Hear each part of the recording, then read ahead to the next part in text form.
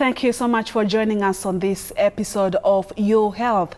My name is Purity Museo, and cancer is a leading cause of death worldwide, accounting for nearly 10 million deaths in 2020. This data is from the World Health Organization. On Your Health, we talk about ovarian cancer, causes, signs, prevention, and the available treatment options. Our guest is Dr. Gladwell Kiarie, a medical oncologist. Welcome to the show, and thank you so much, Dr. for making time for us. Thank you very much, Purity, for inviting. So you can begin by letting us know what ovary does, where it's located in the body, before we talk about what could go wrong with this organ. Now, the ovary is part of the gynecological structures or the reproductive organs in a woman's body. Now, we usually have the vagina going into the uterus or womb, and then we have the fallopian tubes, and those fallopian tubes usually envelope the ovaries. Now, in a woman's reproductive cycle, during ovulation, ovules or eggs are produced by the ovaries, and they enter the fallopian tube and they go to the womb or the uterus, where they are fertilized, and a zygote is formed, which will grow into a baby. So the ovaries produce eggs, and they're the structure on both sides, the right and left, and these are part of the reproductive organs in a woman's body. Yes. And that means if there are no ovaries, there's no baby. There is no fertility. There's no fertility of a woman. So what could possibly go wrong? You know, what are some of the, let me say, illnesses or diseases that affect, complications that affect or could affect the ovary? So there is a number of problems that can arise from ovaries that will lead to their dysfunction or in their ability to produce eggs. And part of those problems may include, you know, having benign growths or growths that are not malignant, having malignant growths or cancerous growths on the ovary, but that may stretch over to other complications, for example, infections. Sometimes the ovaries can be part of what we call adhesions. If a woman has had prior surgery, that would cause a blockage in the migration of the eggs into the fallopian tube, and therefore significant problems can arise from ovaries.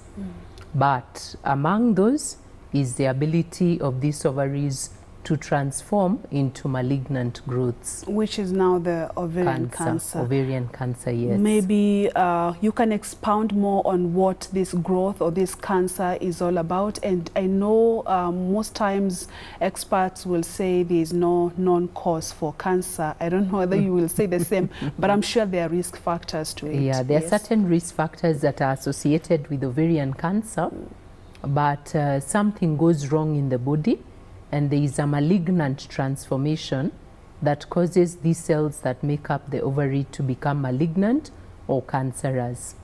Now, we'll go through the risk factors, but when the cancer develops, it continues to grow, becomes large, and sometimes may manifest with a bit of pain and discomfort at one side of the woman's lower abdomen. And this cancer has also the ability to spread or metastasize, and can actually lead to death if not diagnosed early enough.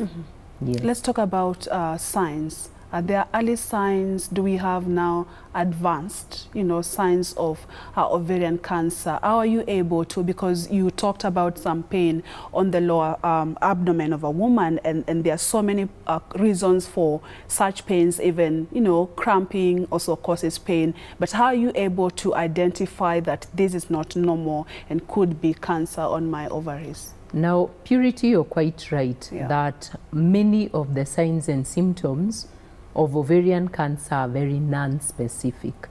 That means that they can be caused by many other health problems, including being constipated, having gastroenteritis, having premenopausal symptoms before your periods, you know, and other general abdomen pains like being bloated. Now, because of that non-specificity, which we all go through some of these symptoms in day-to-day living. We don't go to hospital when we feel these signs, and therefore women take very long before a diagnosis of ovarian cancer is made. So one of the first signs is that there is no sign at all.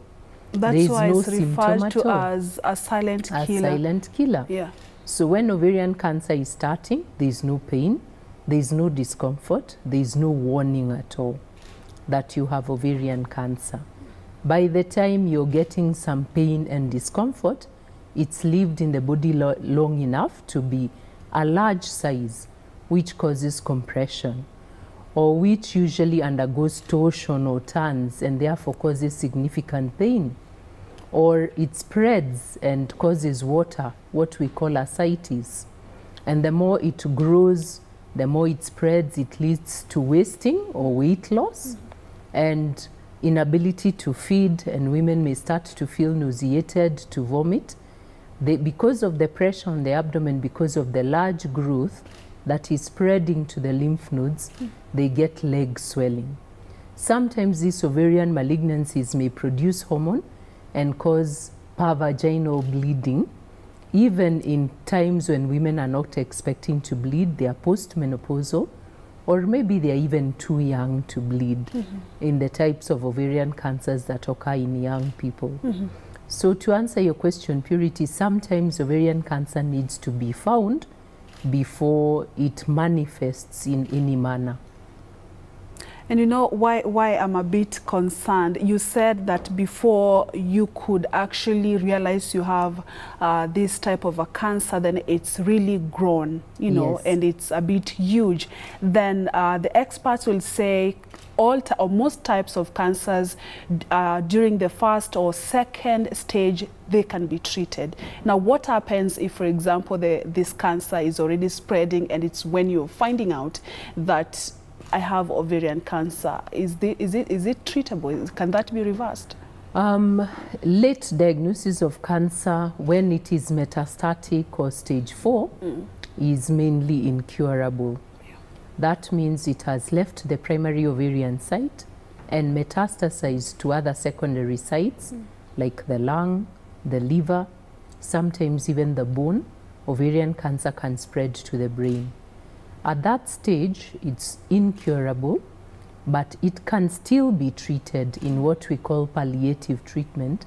That means that we treat to alleviate pain and discomfort, to get rid of some of the symptoms that cause discomfort and suffering, and that's what we call palliation. And we also treat to buy time. So if we treat and reduce the malignancy, then women will live longer, even if they'll not be totally cured of the cancer, the ovarian cancer that they have. The only way now to detect this cancer, because at initial stages there are no signs, it's maybe early screening. Yes, maybe we can talk about early screening in preventing. Yes, maybe you can take us through the need for early screening as far as preventing ovarian cancer is concerned. Now, the medical advice to women so that an early diagnosis can be made is actually to go and see the doctor when you don't have any problem at all. And part of the checks that should be done to a woman will include, as you have your breast check, you have your pap smear for cervical cancer. The doctor can also examine and probably do an ultrasound and be able to visualize the ovaries.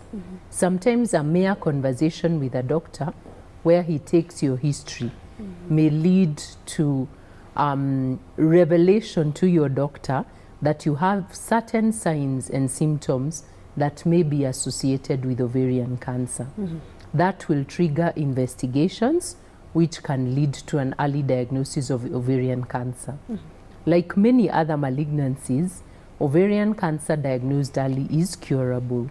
So when it's small enough and limited to one ovary or even to the 2 ovaries, where surgery can be done, treatment can be given, and many ovarian cancer patients survive if they are diagnosed early.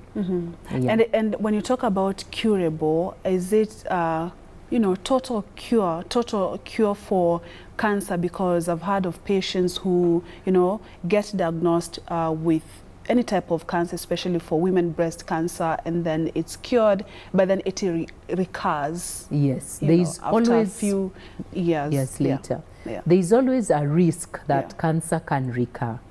Even when treated for very early cancer, it's very hard around the world, even in high excellence centers, giving a woman an 100% guarantee that her tumor will never recur. But having said that, an early diagnosis of ovarian cancer is curable in a good percentage of women in whom it's diagnosed early and they get correct treatment. They do survive, and the cancer may never come back again. Yeah. It's a bit, complicated for ovarian cancer, because initially no signs. So what are the risk factors, or rather, who is at a risk of having ovarian cancer? If I may start off by saying that every woman is at risk of having ovarian cancer. Every woman of any age is at risk of getting ovarian cancer. Different types of ovarian cancer may manifest at certain stages of life. We have different types of ovarian cancer. We have epithelial types, we have what we call stromal types, and we have types that occur like germ cell tumors that occur in young patients, probably even in their teenage years. And depending on these types of ovarian cancer, and with good intervention, the cure rates may vary. Germ cell tumors have very high cure rates. They occur in young patients, but even in these, a diagnosis should actually be made early so that you have greater certainty that you're going to survive and a recurrence is not going to occur. So majority of older women get what we call epithelial tumors. They are usually harder to diagnose, and they also probably harder to cure than the germ cell tumors in younger patients. So also the type of ovarian cancer that you have, but mainly the stage of diagnosis will influence whether you're cured or not. Let me add that seeking correct treatment is also very important, so that the right thing is done at the right stage.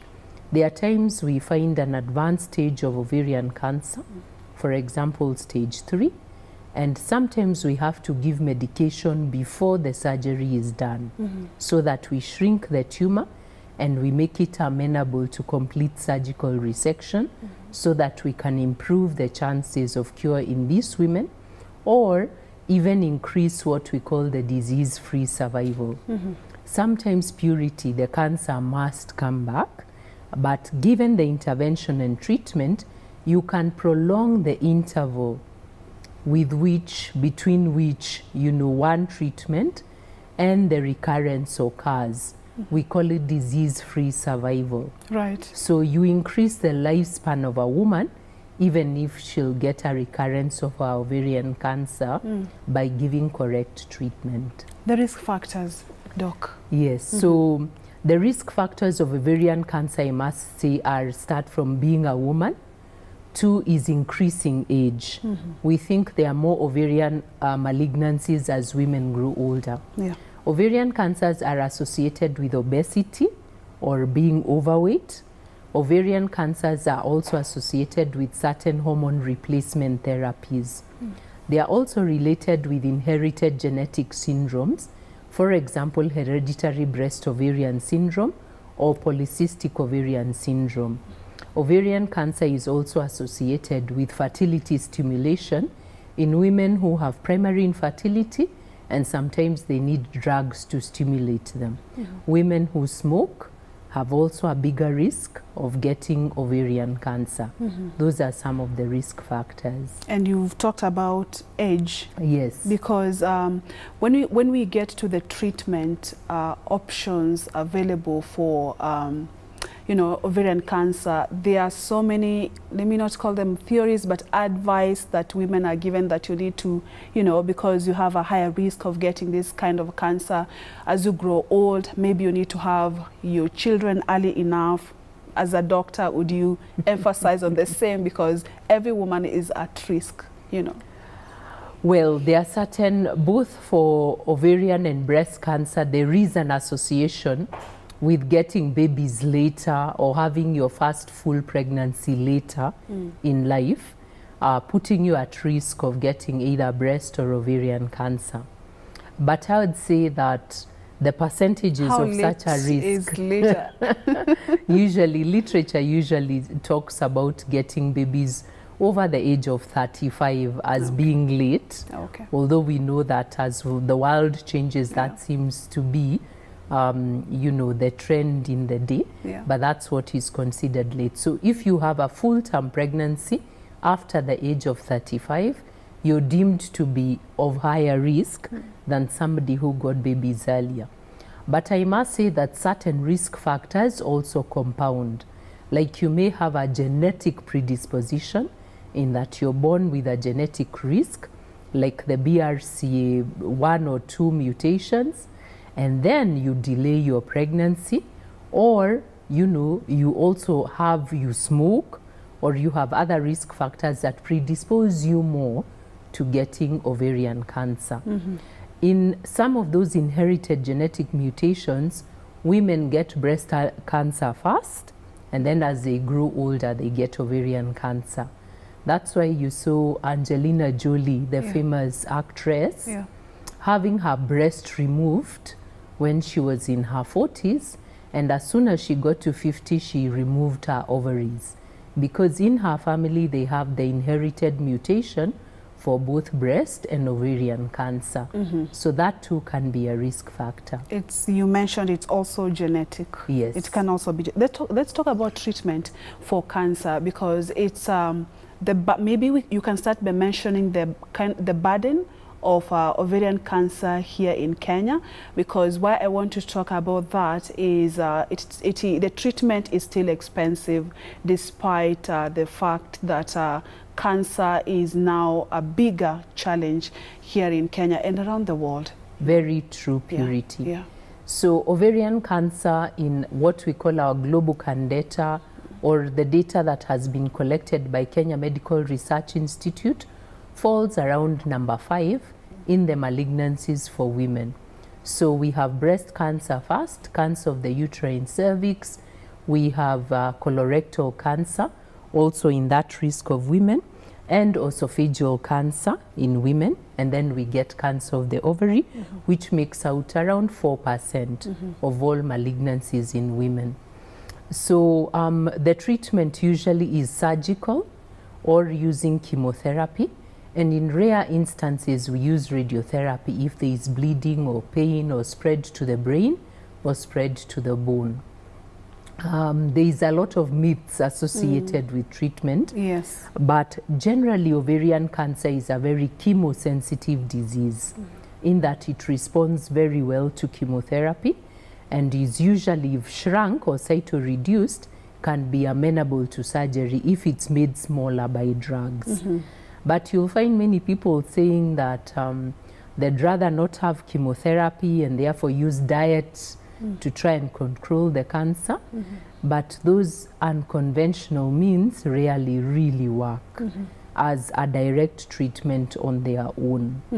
And why maybe they say that it's because of the effects, the side effects of the chemotherapy and the misconceptions that you mentioned, that once a patient is put under treatment, they wear out really fast. Maybe is that true? And is there something that can be done to ease the pain of the treatment journey for patients? I always emphasize that the pain of the disease is greater when you come with very advanced disease. It's far greater than any treatment intervention. Generally, ovarian cancer is a disease of the older women, very generally, because I mentioned there are types that occur in young women. So in this older woman, these drugs are developed to treat this patient who is older. She probably has other comorbidities, including hypertension. She may be diabetic, she may have a heart disease because she's older. So the drugs that are given are usually quite tolerable for ovarian cancer. So we are able to treat women in their 70s, women in their early 80s quite easily. And now there are even new targeted drugs where we test certain molecular markers and we use tablets to treat ovarian cancer, especially in women who we are not curing. We'll treat them with chemotherapy, shrink the tumor, probably do some operation, and when the disease recurs, because we knew that it would recur because it was advanced, we put them on targeted treatment, which also prolongs their survival. Right. So I like to encourage women to seek proper medical advice and not really to be subjected to myths or beliefs without seeking a proper opinion. A proper opinion. But I do admit there are side effects of chemotherapy. I do admit chemotherapy is most times expensive and inaccessible.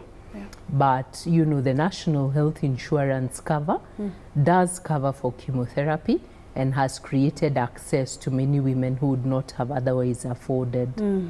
And does treatment, you know, full treatment of ovarian cancer mean that a woman is able to regain their fertility, or is it just advisable to do away with your ovaries? Now, if the disease is diagnosed late and surgery has to be done such that the whole uterus has to come out, what we call a hysterectomy with bilateral salpingo-oophorectomy, a woman is rendered infertile and incapable of carrying a pregnancy to term. So that's a reality about the treatment that is true. There are certain types of intermediate malignant potential growths, meaning that they fall between malignant and benign, and there are others that are purely benign and they are not malignant.